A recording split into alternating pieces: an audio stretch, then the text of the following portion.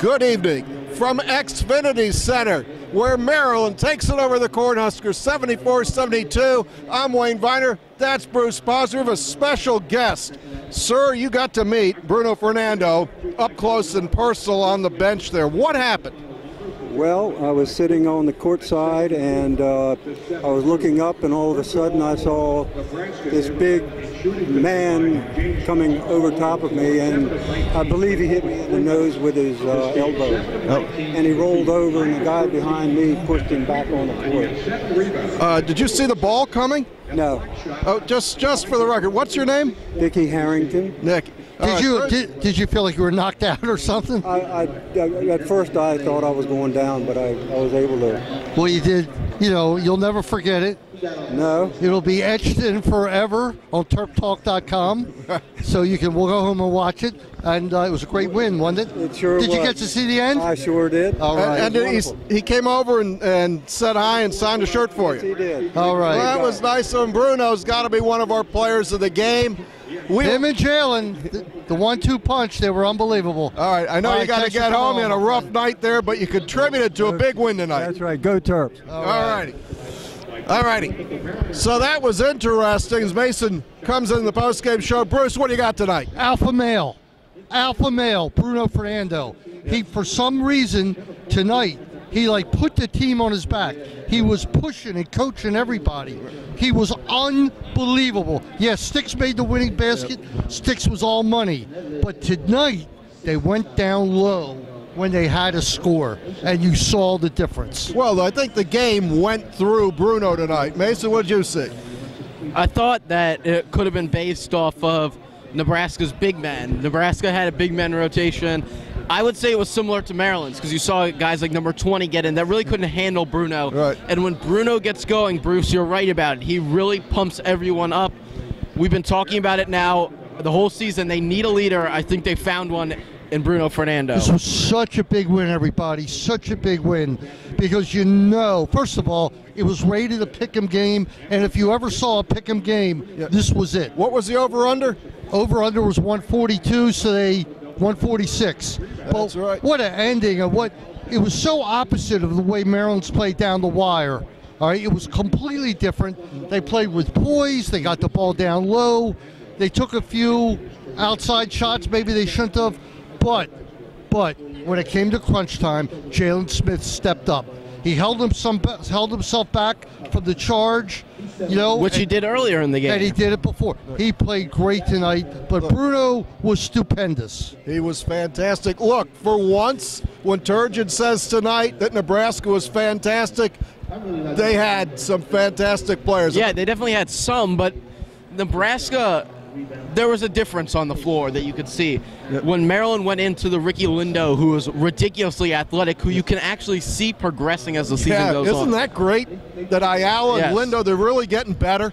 And you see even a Bender, and then you look at what Nebraska puts in, especially at the big man position, you can see that Maryland's just a more talented team. And it really showed down the stretch when Maryland got those easy inside baskets or something that Nebraska just wasn't getting. This kid Palmer was unbelievable. Yeah. He was unbelievable, except down the wire. Look, they wrote him. Didn't hit. What, he ended up with 23, but he was stuck on 23 for a long time. His 24th. Was it his stuff to put them in the lead? No, that was 12. Oh, it was Copeland. Wasn't it? Copeland? Okay. This team is good. Look, he got the 24th point on that free throw.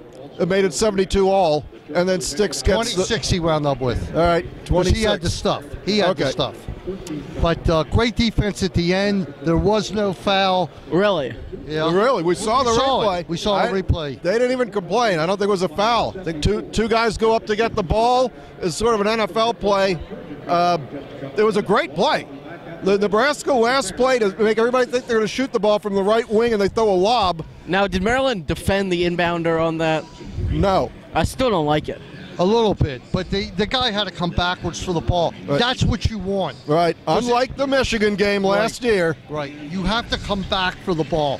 And it took the time out of it. They really were rushing. Because really what you don't want, like the Michigan game is, let's say that you're coming towards me and I catch the ball up here. Right. You don't want me to be able to throw it back to you and keep going. Right. Maryland did an okay look.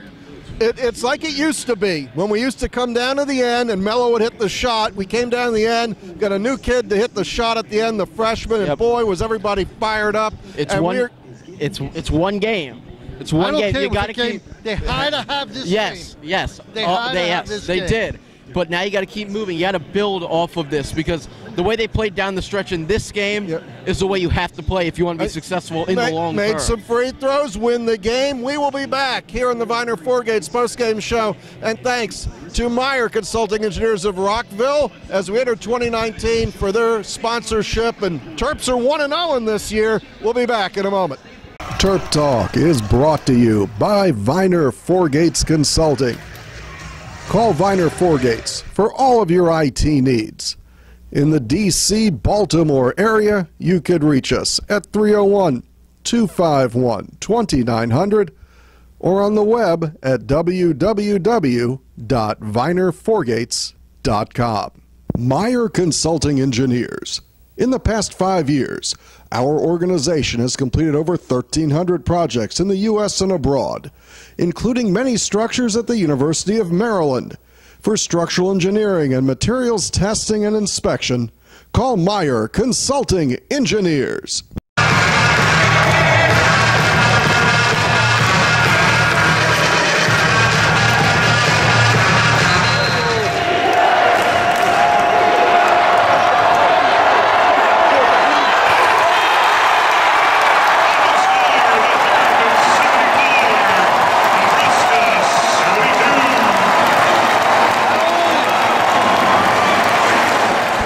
Victorious floor at Xfinity Center. It's off the camera, but behind us, the Nebraska bench area looks like they still have a New Year's Eve over there. I haven't seen one this packed in a while. They have a lot of, I guess, local fans, local kids. Look, Cowan ends up with 19. Fernando has 18. You know, you said Cowan, he didn't get off to a good start. He finishes 6 of 15, 3 of 7 from beyond the arc. Maryland had a little bit of trouble scoring there from about the 3-minute mark in. Yeah. It slowed down a bit.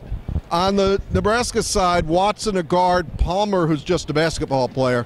Palmer at the 26, Watson had 12. You said they had to absolutely do everything they could to stop him. And they did. I mean, they did. He was the guy who was killing you. He made some shots that were just off the charts. And credit to Nebraska, all right, but tonight was Maryland's night. So there's one sequence that I want to get to. Go to it. Which was going down the under 4 minutes. Maryland had 3 possessions in a row and had 3 turnovers. They did. One of them looked like an interception that you would throw in Madden where a guy threw the ball into double coverage zone. Yep. A few of them, and then the other 2, I think they just fumbled them away. Sort of. Now, in this game, it wasn't that huge, but there are still improvements.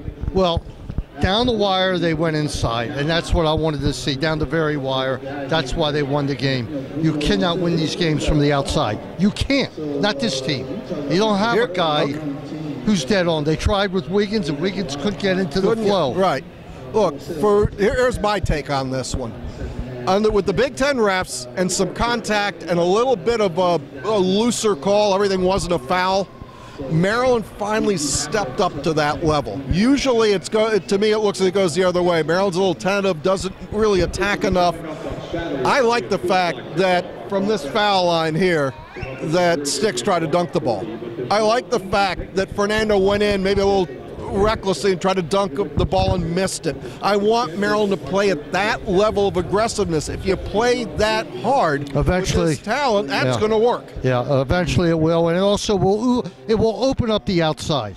All right, it will open up for easier three-point shots. Well, the 3-point shots that Cowan did make, to me, seemed like when Nebraska went to the 1-3-1 zone, Maryland shot them back out of the zone. You don't see that often. It was also, the other night Turgeon talked about the team's just not playing in the flow of the game. Tonight they seem to have that.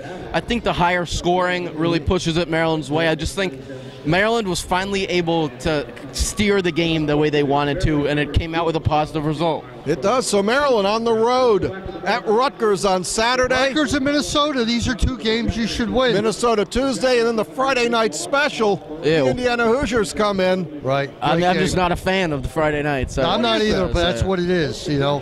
I'm not a fan of 6:30 either. I don't know who came up with this 6:30 thing. I don't know. We'll blame Mason. He's the young guy. Just saying.